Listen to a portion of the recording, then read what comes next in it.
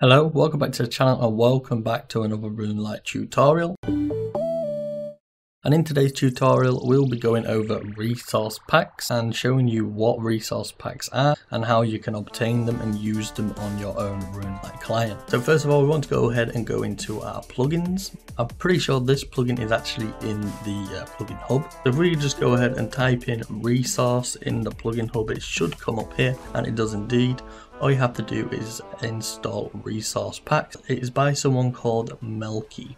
So all you've got to do from here is just go and type in resource packs again, flick it on, because if you turn it off, this is what you will load up with. And then again, if we go ahead and turn it on, you'll see we got another icon down here. We've also got a few settings in here, but we have not used any of these settings, so I'd leave all these settings alone. And now let's go ahead and look for some resource packs. Now we're in the actual resource packs hub.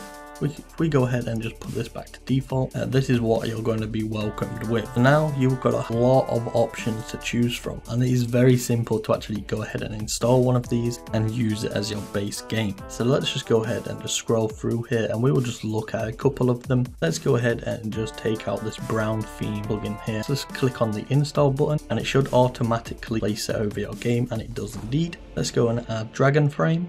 We'll just go and install that. And then we'll take one more. Let's go and install Pink Light. Why not? Let's go ahead and just install Pink Light. And then if we go ahead and go back to the top, so if we go to the selected pack here, this is where all of your installed resource packs are. And then you can just go ahead and just see which ones you want. Like for me, this is Pink Light. I don't use this, so we'll go ahead and uninstall this eventually. First we got Dragon Frame, and we also got Brown Theme, which again, they're not really too great in my opinion. I much prefer a plugin called Dark Vanilla. If you guys want to go ahead and uninstall a resource pack now, all you have to do is scroll down to the bottom. This will show you all of the resource packs that you have installed, and this is pretty much how you just get rid of them. Let's just go ahead and just get rid of the Pink Light one because we're not going to use that. We're going to go ahead and get rid of the Brown Theme one as well.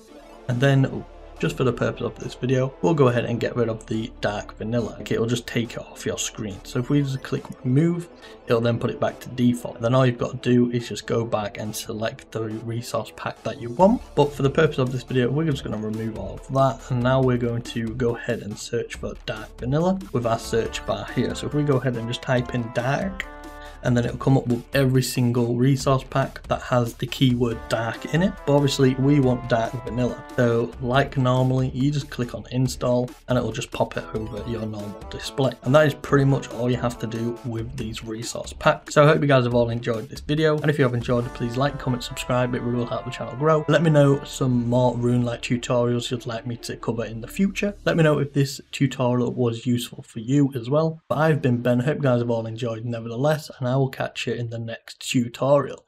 Goodbye. If you guys are looking around for your newest game, make sure to check out CDKeys.com because they have the cheapest CD keys available on the internet for pretty much every game, even new releases. I'll drop a link down below if you guys want to check them out.